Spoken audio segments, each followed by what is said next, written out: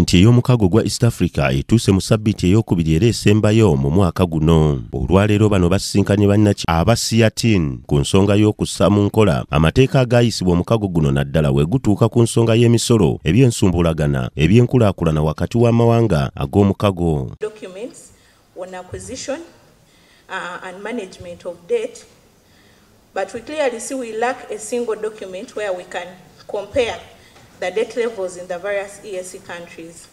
So our cry here, when you look at the IAMU protocol, Article 9 calls for establishment of a common framework on debt management in the EAC.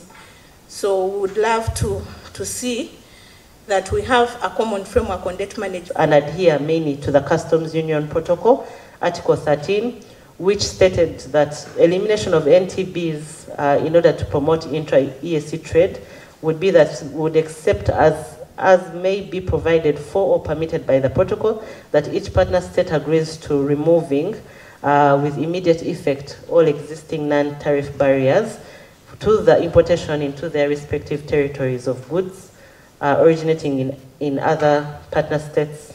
So we see that this is very important and there is a need to address the issue of enhancing citizens' participation in the EAC regional integration.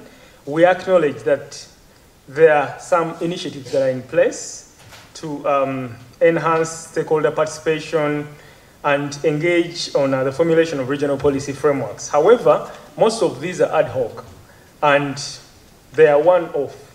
So we need to strengthen that to make sure that EAC regional integration works for the people as envisaged. Okusinziira ku Bannakyewa bano, omukago guno guzze guyisa amateeka naddala ku misolo, wabula nga amateeka gano tegateekebwa mu nkola mawanga gano, ekikyasibya omusolo okubeera nga teguli ku mutendera gwe gumu wakati mu mawanga gano. Kuteekawo omutendera oba gye twandiyise standards oba tax harmonization okuba nti bisibwa mu nkola.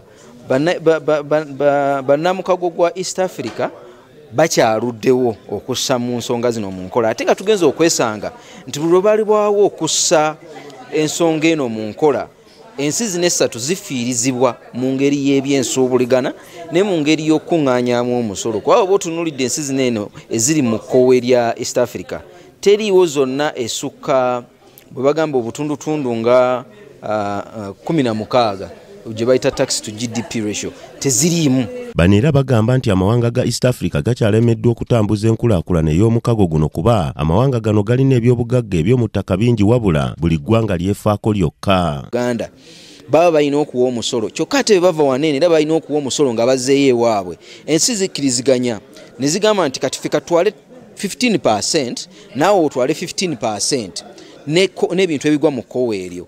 Naye ogenda okwesanga nti ensi zino ezimu zikyagaanya okussaako omukono ku tteeka lino eno. Lwaki? Nti balaba nti bagenda kufiirwa omusolo gwe babadde bafuna, ate era banaalissako kijja kubanga kibakakatako n'obuwaayiro bwonna obuli mu tteeka eryo okubanga babussa mu nkola. Newankubadde era nga tukitadde mu nkola nga bwe tugamba nti tuli bannamukago, omukago ogwo tugutwale ku ddaala eddala nti ne bwe tuba twenyigira mu kuteesa n'ensi endala nga tugambe nga America, n'ensi endala nga European countries, tuteeseza wamu era twogereramu tussa kimu nga twogera. So si Uganda kugenda nga Uganda. Wabula omu ku babaka abakiikirira Uganda mu mukago guno, Odong George, ategeezezza nti bakyayongerera ddala okulwana okulaba nga amawanga ag'omukago gassa kimu, kyokka nti bakyalina okusoomoozebwa mu kuvuganya wakati w'amawanga gano nga buli ggwanga lyagala okulaba nga lye lisinga ku linnaalyo. You know, we cannot deepen our integration, we cannot deepen our trade relations when we are having non-tariff barriers. Secondly, we are calling upon the EAC to begin to negotiate with other parties as a bloc.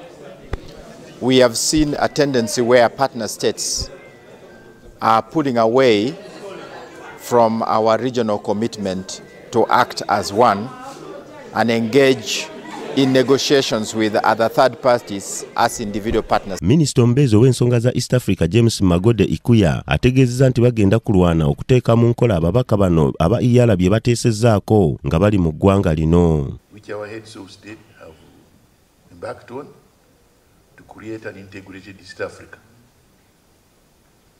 And consequently, we get very humbled and consoled by the fact that we are seeing this spirit getting energized by your very presence in the territory of Uganda. That what you have been ruminating over, whatever you have been discussing, will get a lot of fruition from your being here, because this is not a place where ideas of integration die, but rather where they get born.